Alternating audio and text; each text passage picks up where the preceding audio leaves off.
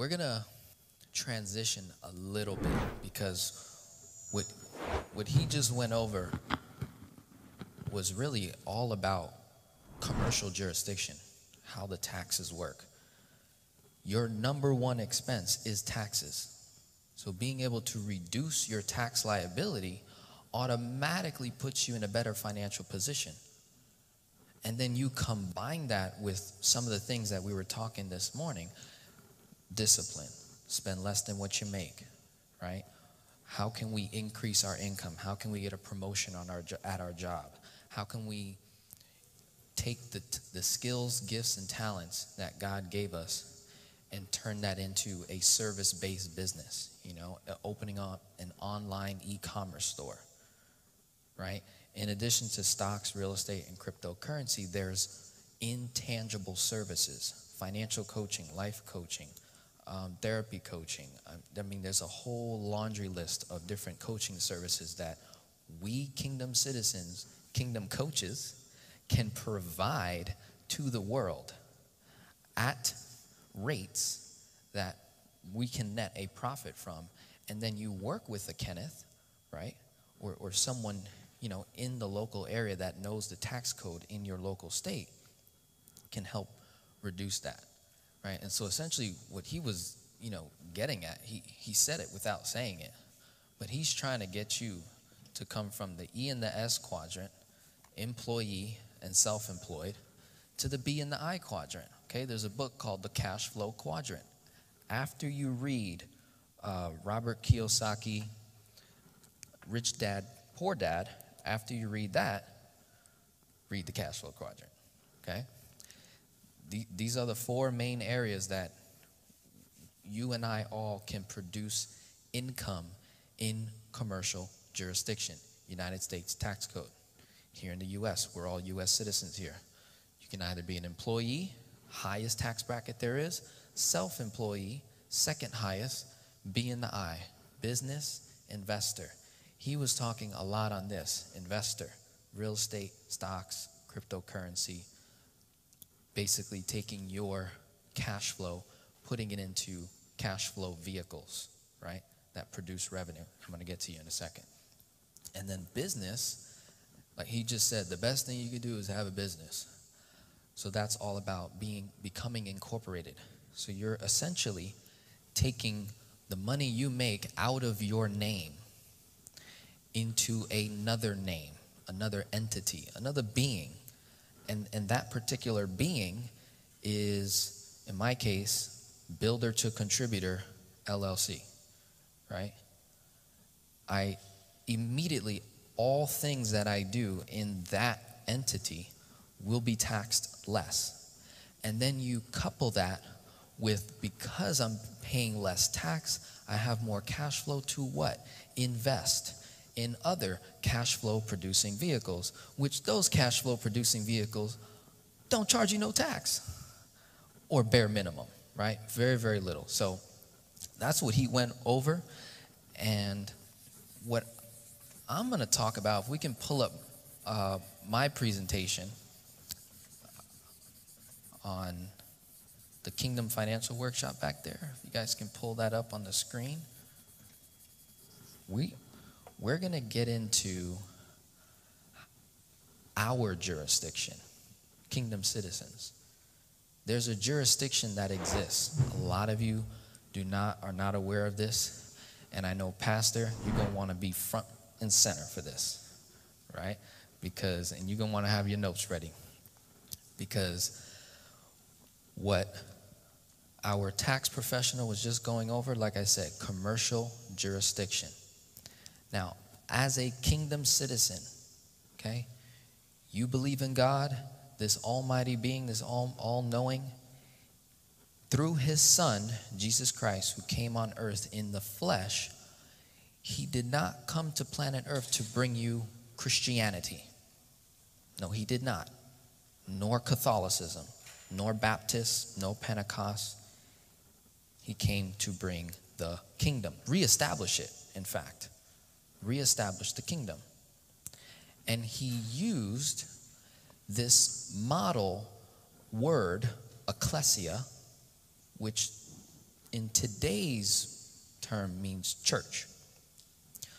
But ecclesia does not share the same definition that you and I are aware of when it comes to church, okay? Ecclesia, the word ecclesia, E-C-C-L-E-S-I-A, was invented by the Greeks, okay? Greeks invented it. They implemented it. The Romans took over. Caesar had an ecclesia. Jesus comes on the scene in the fullness of time because during that time, people understood kingdom structure. People understood kingdom government, kingdom systems, kingdom protocols, kingdom etiquette. That's why he came during that time and not now, right? He came in that time. And so I've been doing a lot of research, a lot of homework on this. And to be fully, again, we're in covenant, fully open, honest, and transparent. I have no idea what I'm talking about when it comes to this jurisdiction I'm going to share with you. I have no idea what I'm talking about. I'm allowing the Holy Spirit to literally speak through my vocal cords. The information that God had me write down, it's like I get it, but I still don't get it, right? So I'm learning this. And my hope is that I can connect with other pastors that have been doing this much longer than I have, and we can come together in common unity, right? And establish our commonwealth outside of the world into kingdom jurisdiction. And I don't know why is it ringing? It's ringing a little bit, right? I think maybe just lower it just a little bit, that volume. I don't yell too much. And I feel like you guys can hear me really good. Okay, cool. So we were talking about really getting our numbers in line. 4 major numbers. Then what do we do once we have our 4 major numbers? How can we redirect cash flow? Reducing your tax liability simply as an employee, and I'm pretty sure Kenneth can agree on this, you should not be receiving a tax refund if you're an employee. Would you agree with that? Gotcha. So I got a green light from him. So that simply means if you got a tax refund, you literally overpaid the IRS. And you're already paying the highest tax rate. You're already paying the highest tax. And y'all over here, I got my refund. I got my refund. What? No, you do not want to be overpaying the IRS. So how do we not overpay the IRS? It has to do with how you filed those allowances, I believe is the word. There's a number. A lot of you put 0 or 1 or 2. When I was an employee, 21, 22, 23 years old, when I was an employee, no kids, not married, I had 6 on mine. I wasn't withholding any tax to the IRS out of my paycheck. I said, you go get your money at the end of the year if I owe you anything. The goal as an employee is to not owe any tax at the end of the year, nor receive any refund. Do I get a check from that from my tax guy in the back? I think he's in a conversation. But the goal is to not owe tax as an employee, right? Because it's going to take you some time for some people to transition from the E and the S quadrant to the B and the I. It's not going to happen overnight, right? But if you get around people who have done it and have been doing it for multiple years, they can accelerate that path. Would you agree? So I'm going to ask it again. It's the goal that as an employee, W-2, I don't want to owe any tax at the end of the year, nor do I want to receive a refund. Good. I'm doing my homework. Love it. All right. So those are some strategies that we can literally add on to the things that we just discussed all this morning, right, Stephanie? All these little things that we can look at. And in addition to what Pastor Mark was saying about knowing your credit score, credit is leverage, okay, whether you like it or not. It doesn't hurt to have a good credit system, credit score, because then we can get access to 0% credit cards. Okay, we were just having a conversation in the back with some of the leaders, and they were asking me questions just about how we can leverage credit cards to maybe pay off some debt or accelerate our debt faster, right? So we'll cover that just a little bit here. I don't want to dive too deep. But essentially, there are credit cards in the marketplace, and the way that I like to approach banks is I will start with the small banks, okay? Reason why I like small banks, in other words, credit unions. Typically, these banks charge zero or little fees on checking accounts, savings accounts, whenever you need checks, wire transfers. They charge a significantly less amount of money, and in many cases, for just opening up a checking account, you have to have a certain amount in there, right? I know Bank of America does this. If you have a business checking account, it's like $12, $15 a month if you don't maintain a balance over $5,000, okay? At a credit union, I think it's like $1,500 minimum, or $1,000, no fee whatsoever. If there is, it's like $5. So that's a great way to reduce expenses and maximize your relationships with the banks. Other reason, the credit unions in your local area in Ohio, their only clients are you. They want to see you succeed. They want you to build your business. So they have additional services and people that they can potentially plug you into. We can get access to better deals, right? So when it comes to the velocity banking concept, acquiring a debt tool, whether that be a credit card, all right, so if you're taking notes, here are all the debt tools: credit cards, personal business, personal line of credit, personal business line of credit, right? Two different options. Then you have HELOCs, home equity line of credit. First, second position. First position literally means that you don't actually have a mortgage anymore.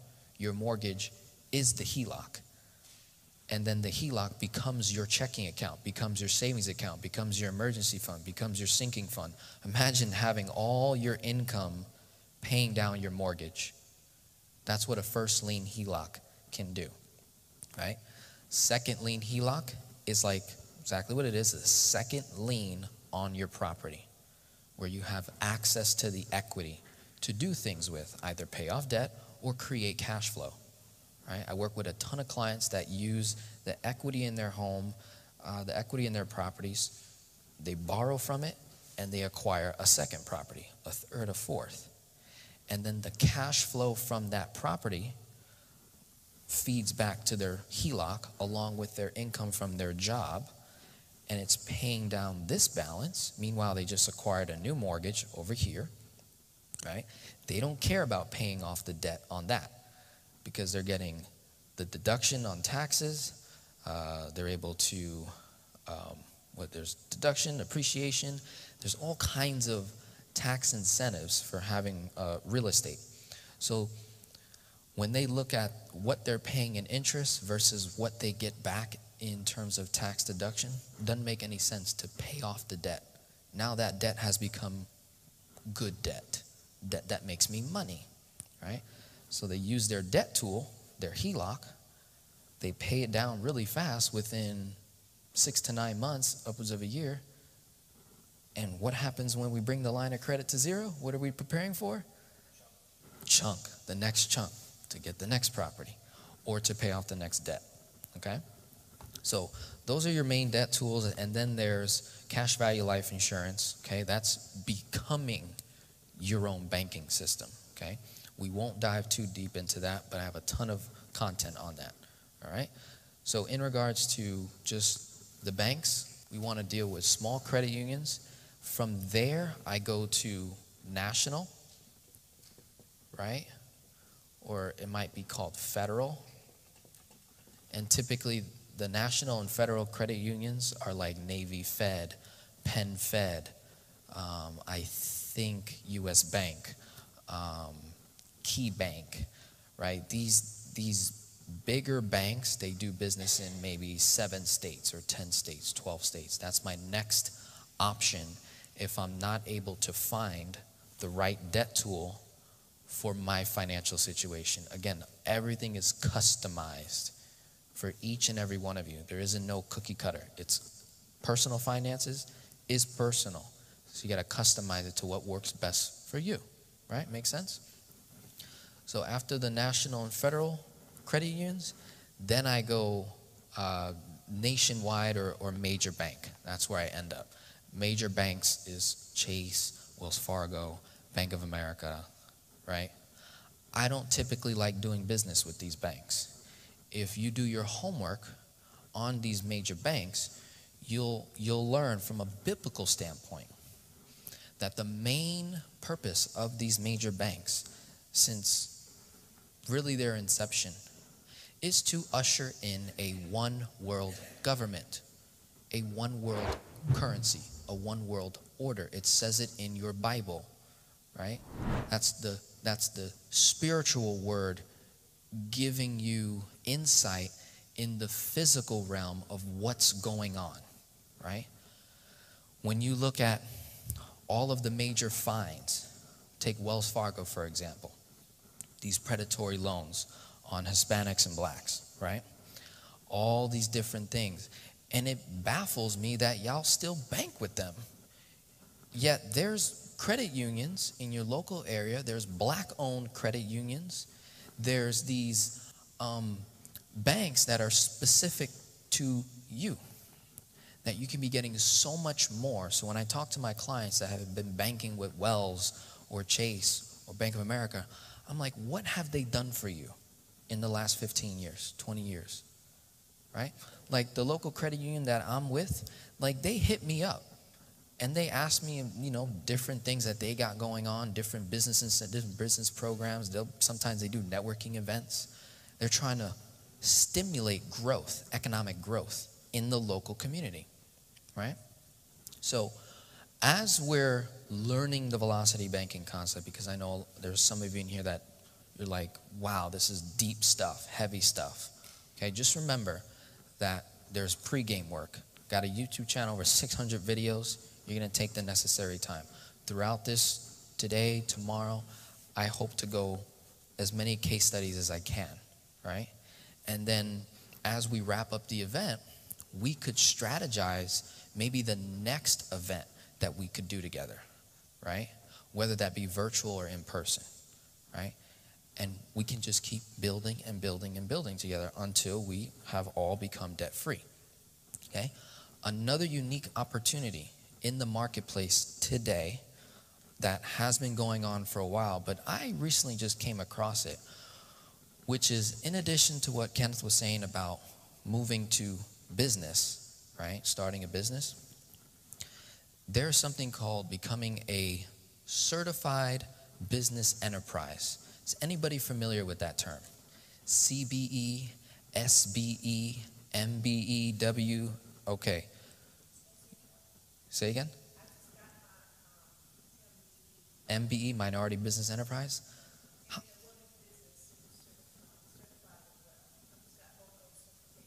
You just got them. How hard was it? How hard was it? How tedious? I'm going to give her a mic.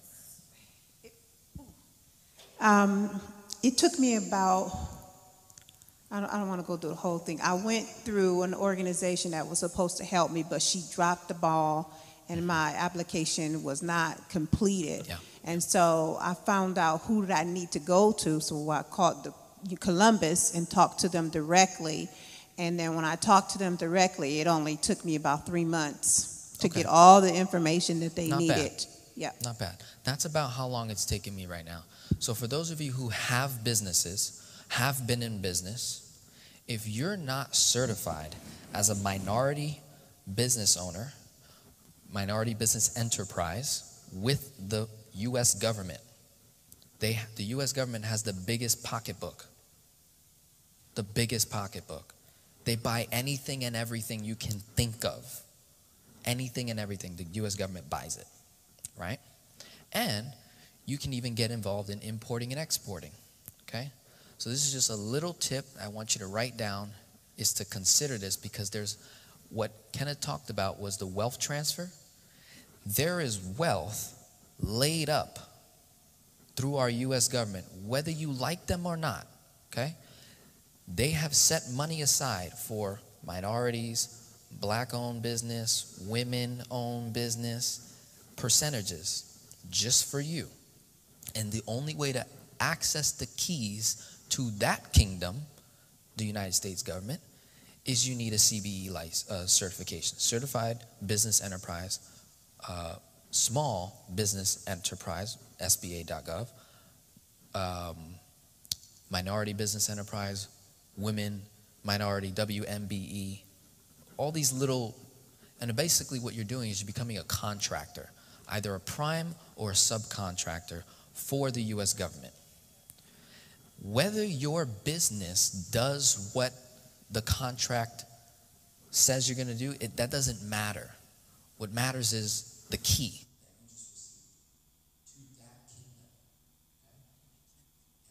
Sure, Mr. Kenneth back there is very knowledgeable on some of this stuff. It's another great way to bring in a lot of money. I'm talking like racks on racks, okay, like the rappers say, like a lot. Where imagine most business owners, when they start a business, they have to market. They go on YouTube, Instagram, TikTok, Facebook. They do Facebook ads, they do marketing, they do speaking engagement, do all this. They got to sell, they got to market, they got to follow up, they got to have a CRM, they got to do all this stuff.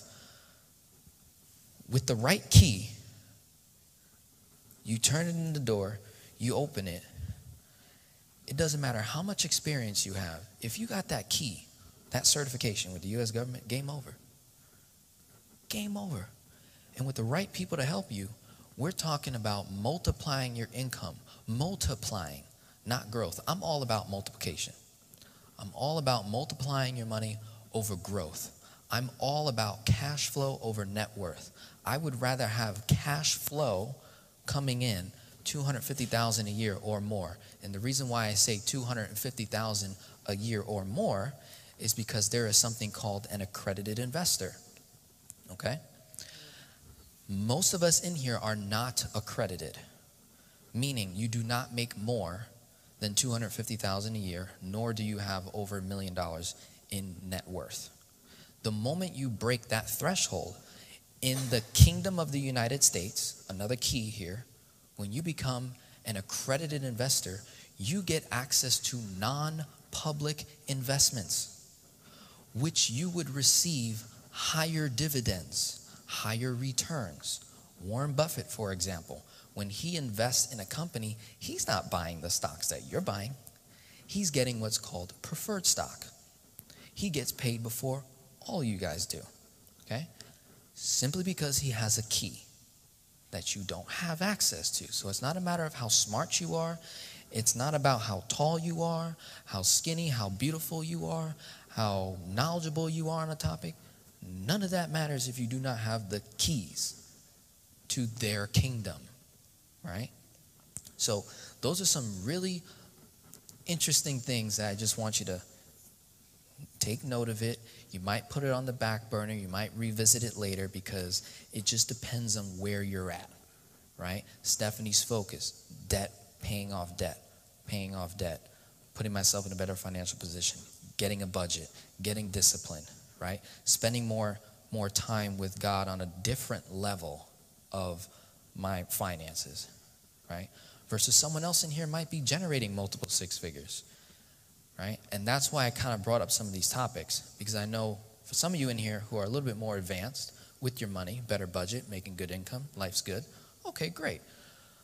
Let's take it to the next level, because you have a responsibility. Those who have been blessed with finances, I'm starting to realize that as a young kingdom citizen, that for some reason, money just flows to me. For some reason, right? It may not flow for everybody that well. I just tap into my gift. The money flows to me. Well, now there's a responsibility. God's trusting me with more, right? So I have to be very, very, very conscious of how I steward my funds. And I'm very, very aware of the jurisdiction that I live and operate in, whether I like Pharaoh or not, okay? When I mean Pharaoh, I'm talking about the global, controllers of the world, right? The people who control this whole thing, that allow you to exist, right? Whether we like that or not, we're called out ones, we're set aside, called out, right? So we have the protection of God the Father. But then there's Pharaoh, right? Or modern day times, the superpowers of the world, one of them being the United States of America, okay? That is a man-created system. I know it says one nation under God. I know it says that. But you and I both know it's not quite what we know in kingdom.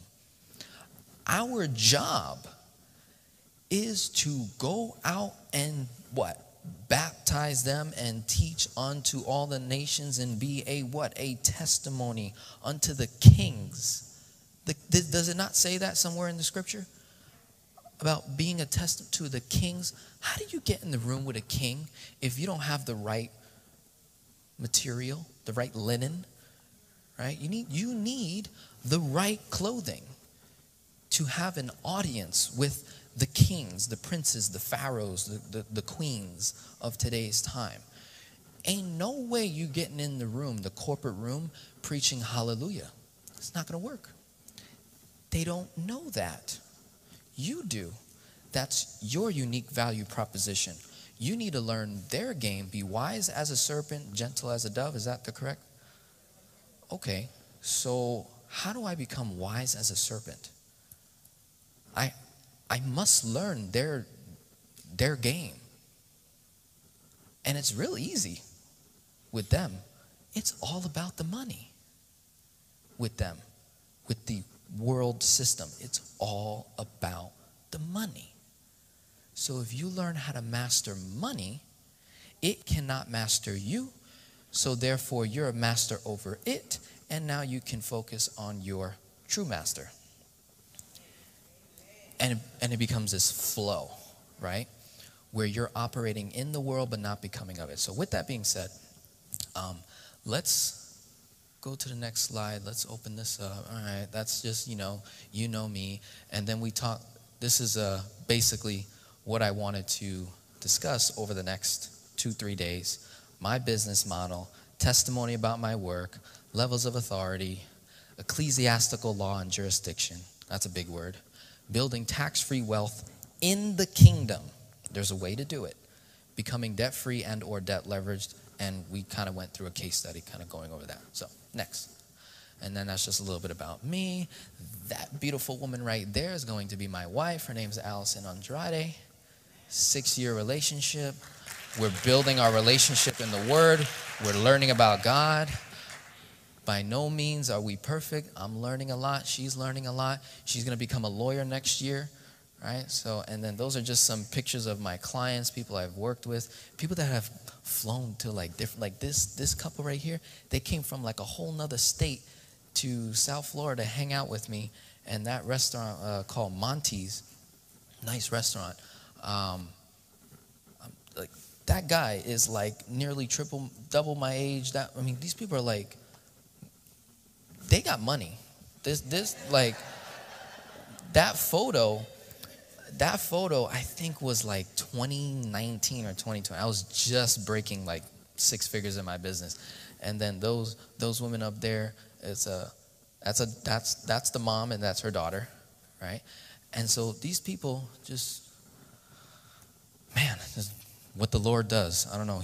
He qualifies those who he calls. Yes? Uh-oh. I got no qualifications. I didn't go to college. I'm like an average, ABCs, couple D's, got an F. I'm not qualified. Go to the next screen. Let's talk about authority, okay? This fascinates me. I have been obsessed with learning about authority and how authority works, because it's as simple as having the keys to open a door, the right doors, right? Anybody in here rent an apartment? You rent. I rent. For the first time in my life, I'm renting an apartment myself.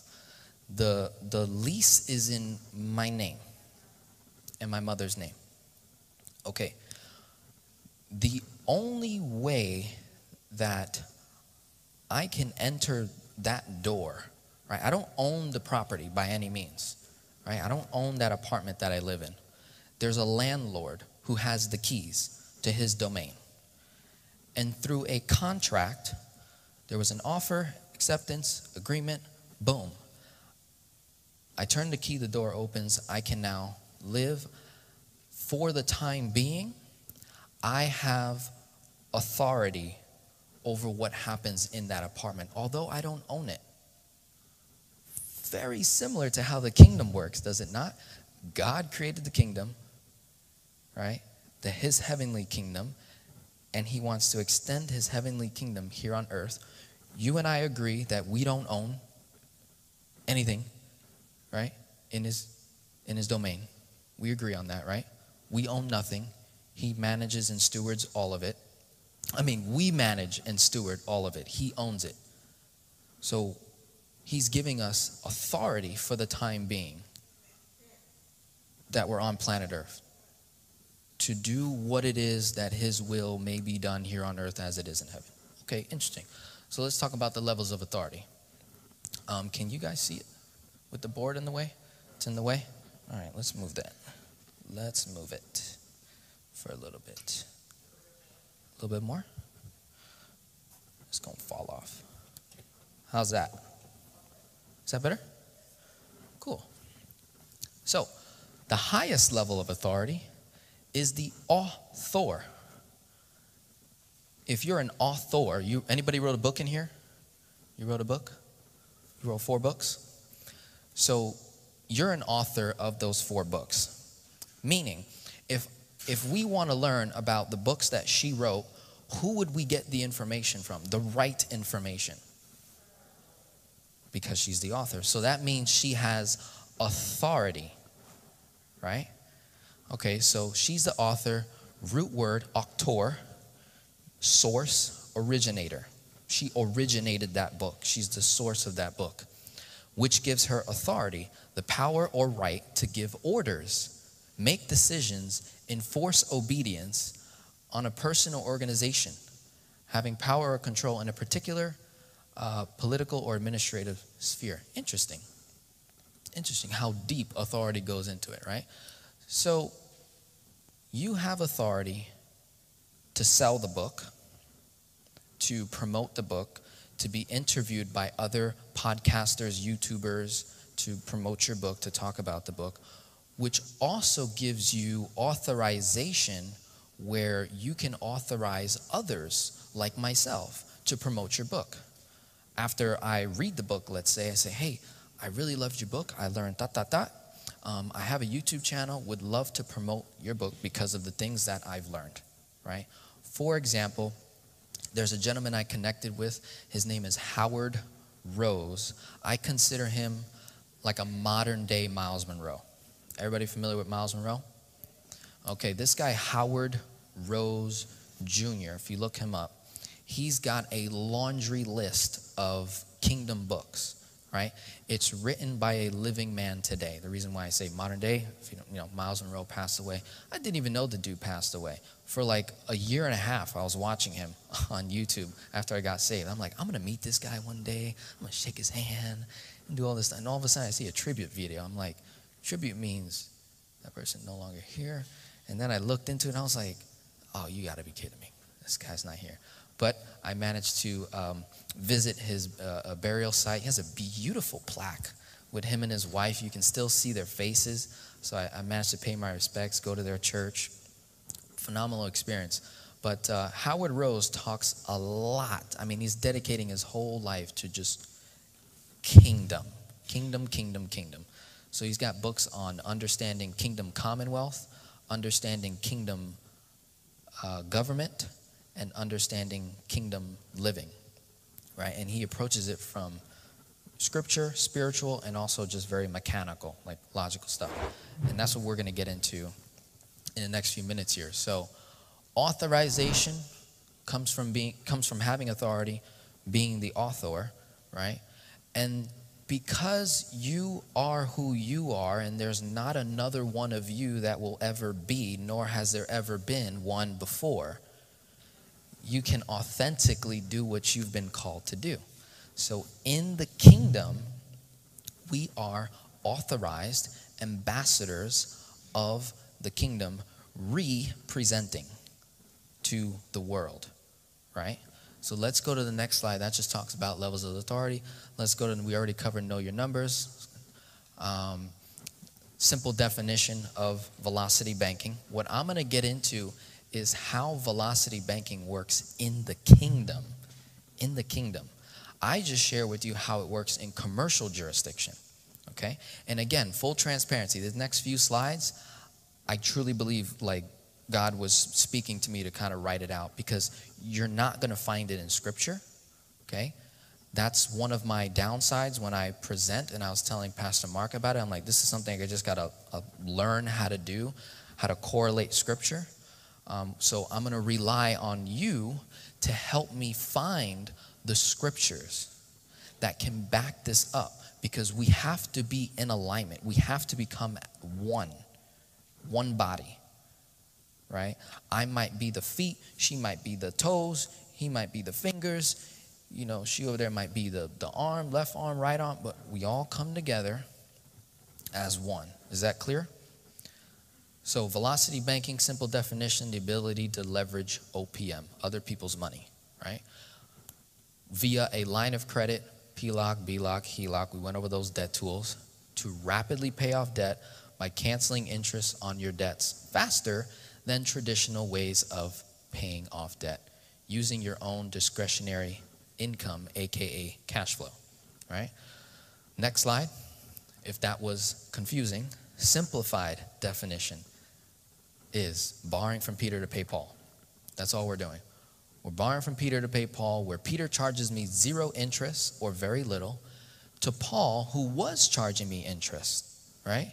Hence paying off the debt faster when all of our income is going to the principal, right?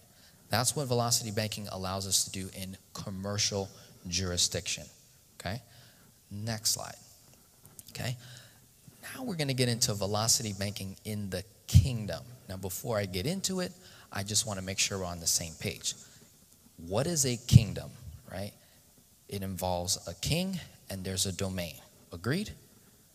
Cool. So who is the king? Okay, I agree. I believe that God the Father is the king, and he has a domain. He has his domain that operates outside of space, time, and matter. Agree? And then from that, he birthed space, time, and matter, which we're now in the cosmos, in planet Earth. And you agree he has dominion over that. We agree. Okay, cool. So, fast forward to 21st century. You've got all these world governments going on.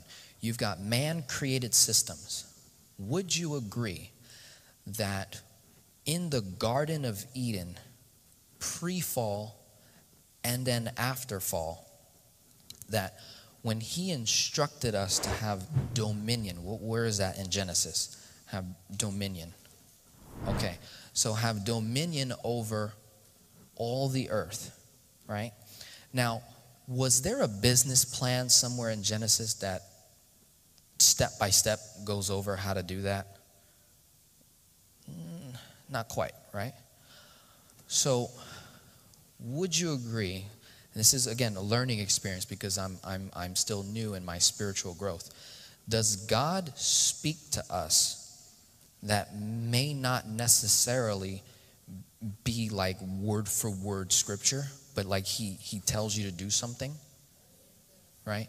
And then, you know, you can typically find a scripture or story that you can kind of correlate it, right?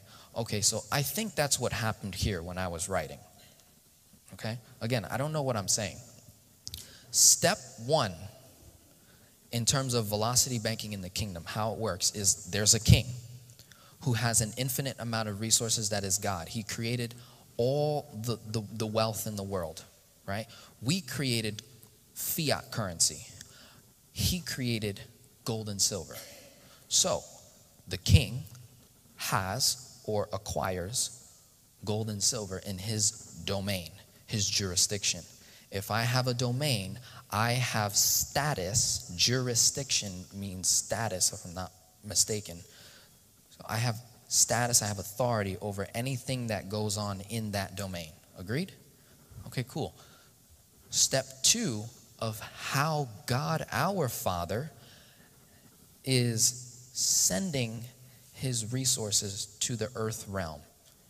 And he used Jesus to create, or I should say, reestablish the connection that we lost. Agreed?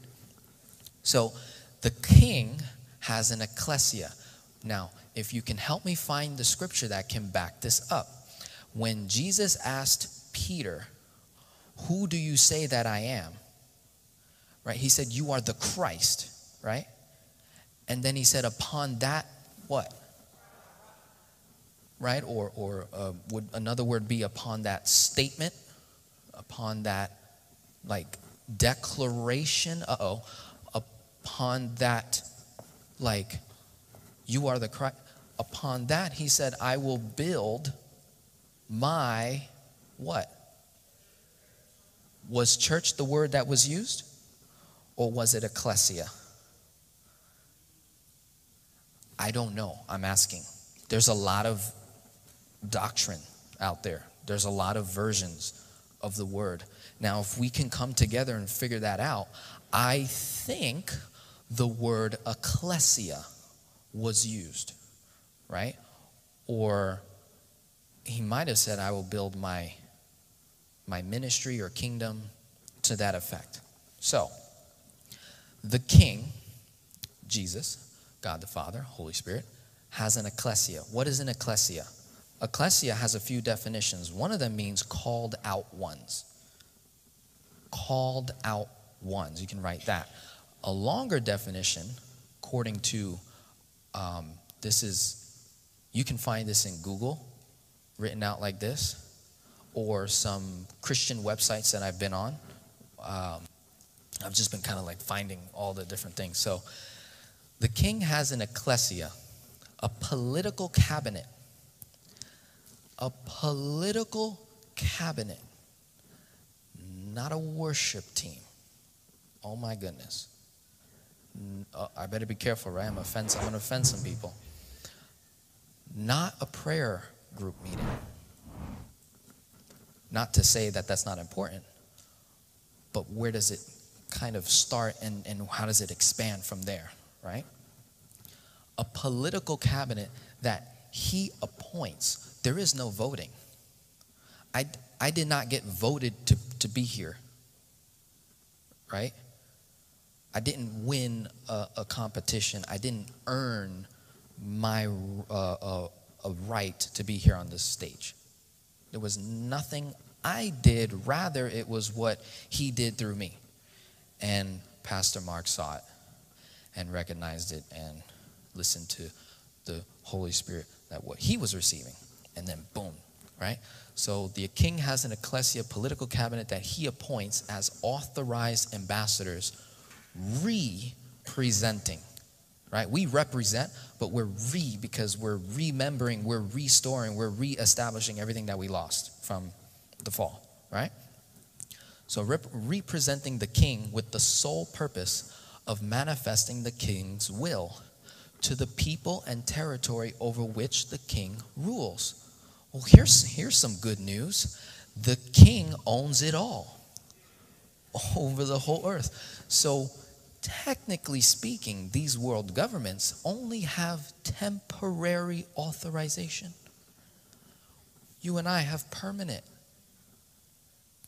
Yes, we lost it, but with the right key, we can reestablish that connection and access everything that we need, right?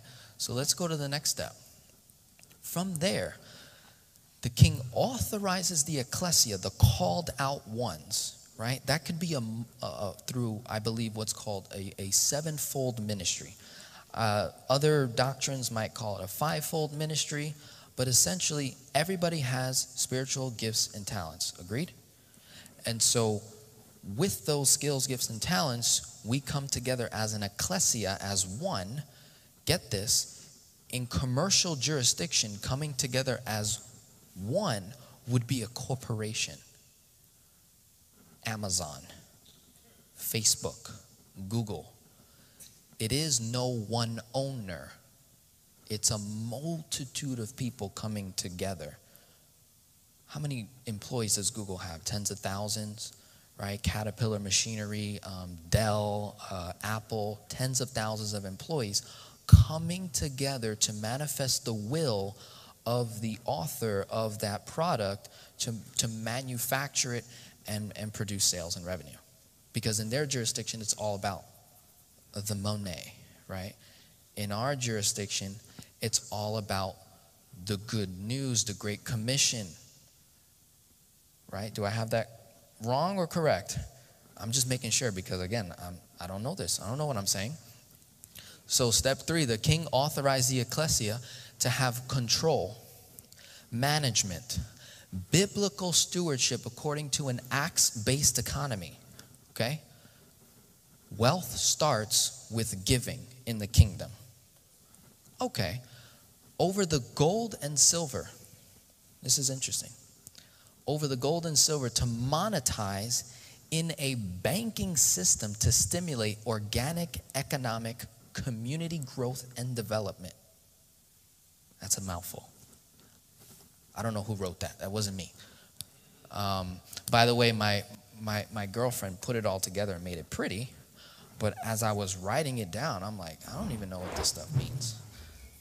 Step 4, right? And hopefully you're taking notes, take pictures. You know, I'm glad to send this to anybody who wants it.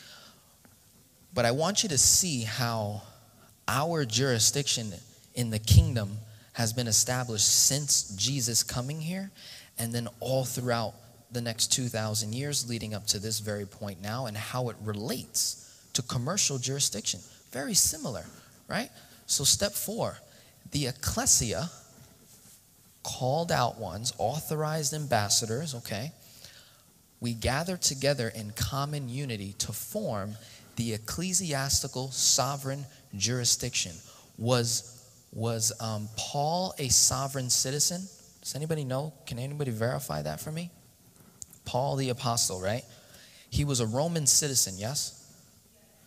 Okay. When he converted, he became born again. And then he got citizenship in the kingdom. Yeah? As did you. Pastor Mark used the word citizens before. That means that you have duties, responsibilities to that domain. So you and I have dual citizenship. Just like if you're from another country and you live in America, you can have dual citizenship, right? In the country that you're native to, right? Okay, well, works the same way here. So the ecclesia gathers together in common unity and forms this ecclesiastical sovereign jurisdiction, right? Sovereignty. Can anybody tell me what that means? And maybe we can have a mic runner. Like, you can raise your hand. Like, to be sovereign. Supreme, total dominion. Okay, so we have the ability to be sovereign over this earth. And then we are princes, princesses, sons and daughters in his kingdom, because he's the one who authorized the transaction through the redemption of Jesus Christ's blood. Okay?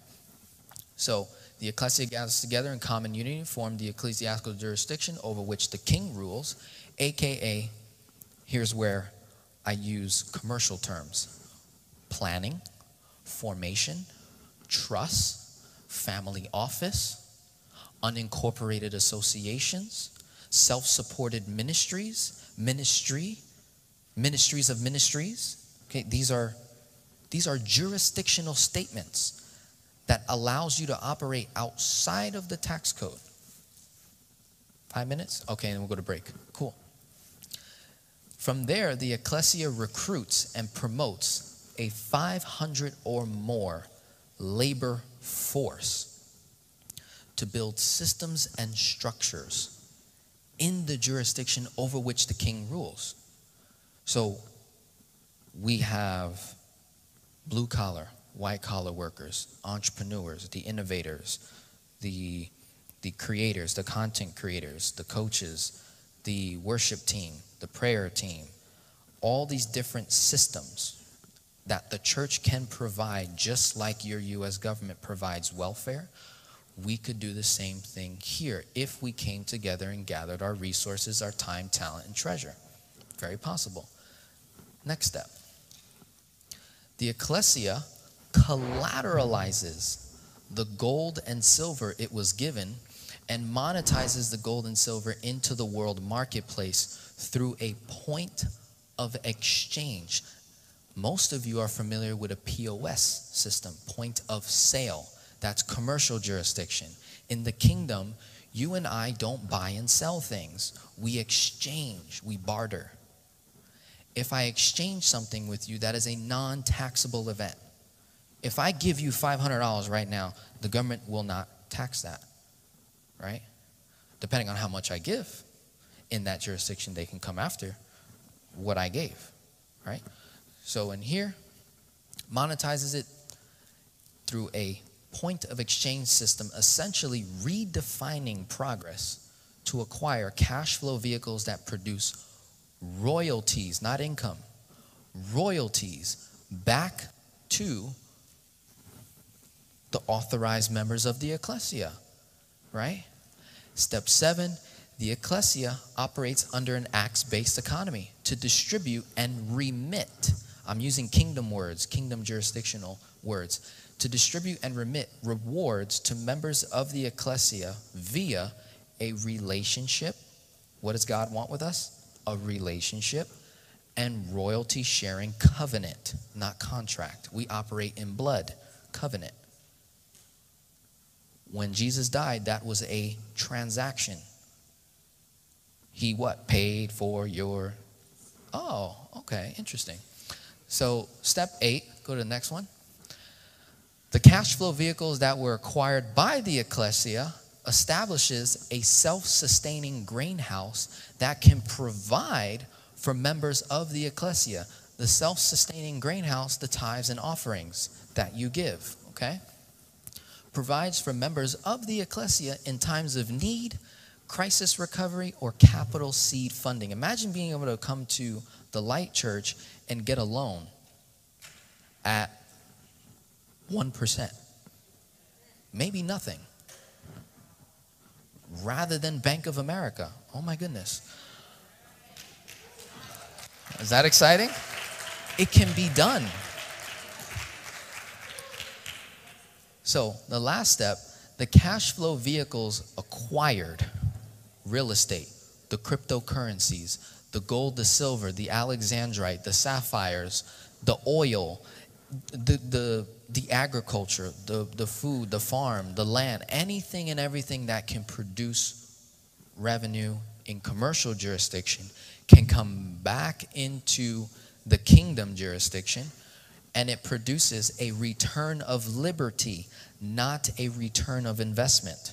That's commercial jurisdiction. Why do we say return of liberty? Well, you're restoring your what? Freedom. You're getting freedom when you come into the kingdom. Oh my goodness. So the cash flow vehicles acquired produces a return of liberty for the ecclesia to build and multiply our seed, and we rinse, lather, repeat, remaining under the authority and protection of the king under his law to avoid falling from grace into unrighteous works, or in other words, incorrect positioning. Because you and I sin every day. But to be righteous, if I'm not mistaken, just simply means you're correctly positioned to receive all that you ought to receive. So we're going to take a break now.